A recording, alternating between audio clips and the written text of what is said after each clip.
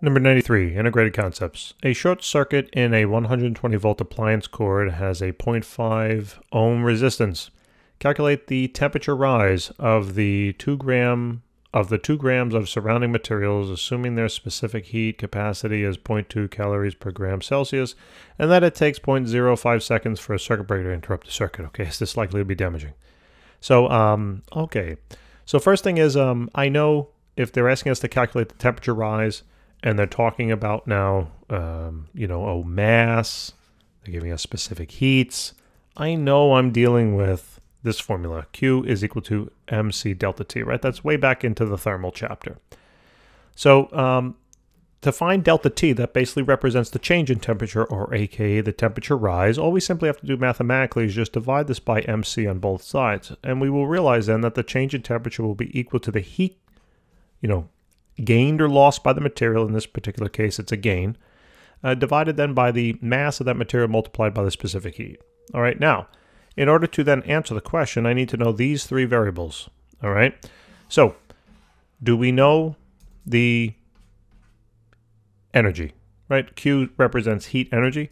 Do we know the heat energy gained by this particular appliance cord? Well, what do they tell us? They gave us a voltage. They gave us a resistance. Knowing voltage and resistance, we can calculate a couple of things. We can calculate current, or we can calculate power. Now, which one of those two, current or power, involves energy? Right, power. You have to know power is watts, and the watts are joules per second. So I'm going to use this formula. Power is equal to the voltage squared divided by the resistance. Now what that allows me to do when I solve this, voltage squared is 120 squared divided by the resistance of 0.5. I realize the power now is going to be 120 squared divided then by 0.5. So about 2.88 times 10 raised to the 3/4. All right, watts. Remember, this represents watts is just simply a joule per second. This is why it's important to know the units, because what this tells us is that this is the amount of energy that's going to be supplied every single second. Now, how many seconds is their energy being input into this wire? Well, it tells us that it takes 0.05 seconds for the circuit breaker to break, right? To interrupt the circuit. So this is the amount of time. So all I now simply have to do is take this value and multiply it. Look at the dimensional analysis, 0.05 seconds. Notice how the seconds cancels. And what does that mean? That means I can find the total amount of energy, right? So multiply that by 0.05. And it comes out to now be about 1.44 times 10 to the third joules. Okay, now this is the amount of energy that is being inputted right into that wire. So now what I know is I know my Q. See, I just take it systematically. So this is 1.44 times 10 to the third. Next, I want my mass. What's the mass of this material? Well, it told us 2 grams, but you know we don't need grams, we need kilograms. So 2 grams is going to be 2 times 10 to the minus 3. Boom, done. Next, specific heat. Now, specific heat here, they gave us the value, but they want to make it tough on us because they gave us calories instead of joules, and they gave us grams instead of kilograms.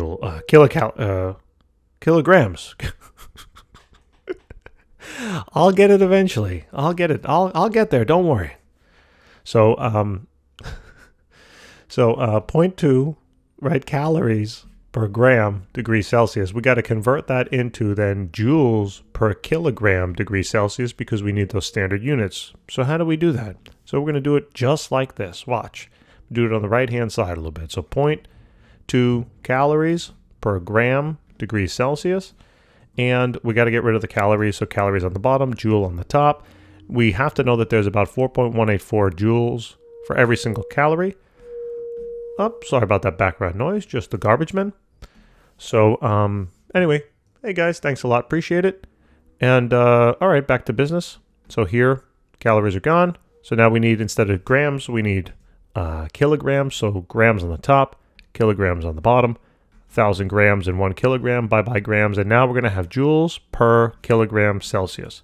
So now we're good to go, all right? So... and you could have left it in terms of grams if you left this in terms of grams, by the way. But I know I'm in physics here. We know the standard units are all kilograms, so I just convert everything to standard units right away. Just so I don't have to think about it. I just have to recognize what the standard units are. So 0.2 times 4.184, multiply them by 1,000. So here we're going to get about 836.8. So 836.8, and that's going to now represent joules per kilogram degrees Celsius. Now that value should sound a lot more familiar, right? It's in a familiar range. So now all I'm going to do is I'm going to plug in the 836.8, and we're done. Just throw it into the calculator. So it's 1.44 times 10 to the third, divided by now parentheses 2 times 10 to the minus 3, times that exact value, 836.8, close the parentheses, and what do we get? So the temperature change is going to be 860-ish degrees Celsius. Is this likely to be damaging? I think so. You know, depends on how protective, though, that material around it is, but assuming it's, you know, through wood studs, that's a problem.